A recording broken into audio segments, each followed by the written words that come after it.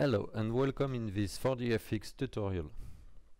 In this example we're gonna see how to do a loop.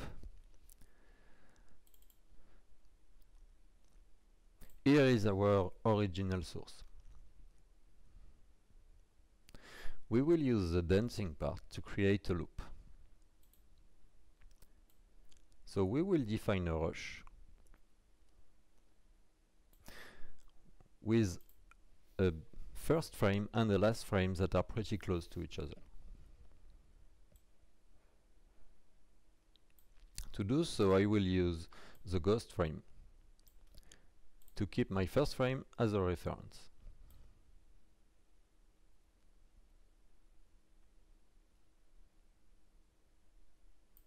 This one is very close to the first frame.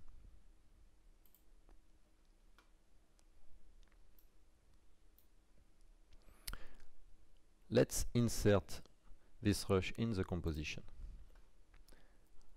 We go to the composition viewer. This is our rush. So we can see at the end a small gap. We can use a morphing to create a transition between the last and the first frame to smooth this gap. To do so, we will insert after the last frame the first frame of the rush. Let's define a rush composed by only one frame, that is the first frame of the previous rush. Insert it. Go back in the composition view. We have to create a morphing between this frame, last frame of the first rush, and first frame of the first rush.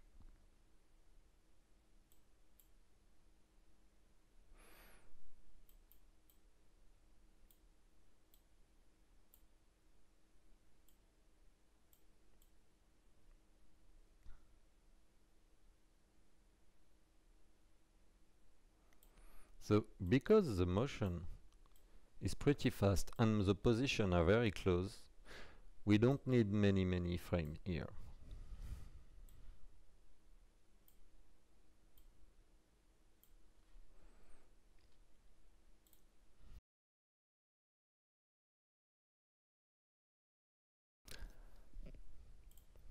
Here is the result.